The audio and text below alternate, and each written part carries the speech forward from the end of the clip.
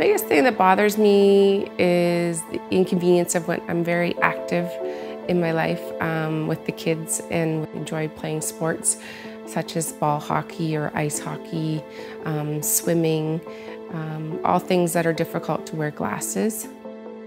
With the kids, they're only 2 and 3 years old. They're young, they're always at my face, they're hitting me in the face. I'm always getting my glasses adjusted because they always seem to be crooked. They're always at my face, putting them up and over. They're always carrying them around the house, which isn't most ideal. I never know where they are sometimes. They think it's fun, they dress up with them, but not ideal for me. Ashley's eyes are interesting. Her prescription is mainly astigmatism.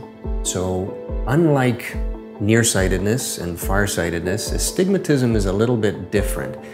And when you do an astigmatism correction, you have to put it at a special axis or a special orientation, which is different. So naturally, you want to make sure that you're getting it right on the correct axis.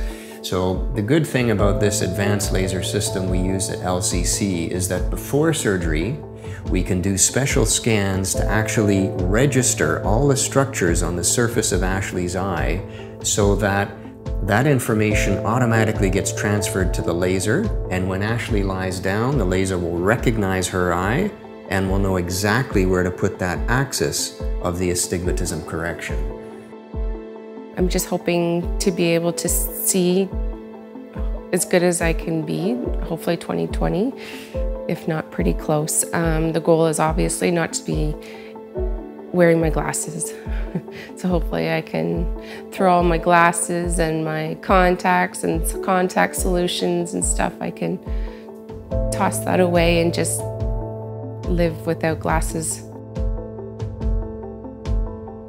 From your perspective, when you come into the room, you'll lie down on a bed.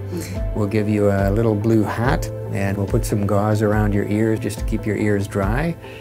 The procedure is divided into 2 parts. So first of all, there's a part with an infrared laser. That first part, you will feel a little bit of pressure. That's normal, totally normal. And everything will go dim for about 30 seconds. Once that flap is made and all the light comes back, we move the flap out of the way and we put the laser on the bed. And you don't feel that at all. We put the flap back and that's it.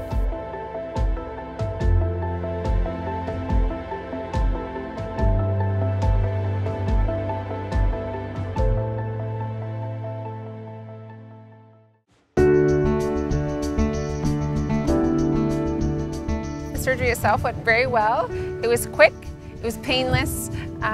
It was a little foggy afterwards, but I could see immediately without my glasses. It's done wonders for me, just playing here in the water with the kids. I wear sunglasses outside now. Easier to put makeup on in the morning. I can see the alarm clock in the middle of the night or in the morning. Don't have to worry about looking for them and finding them and the kids breaking them. Simple little things make a big difference in my life.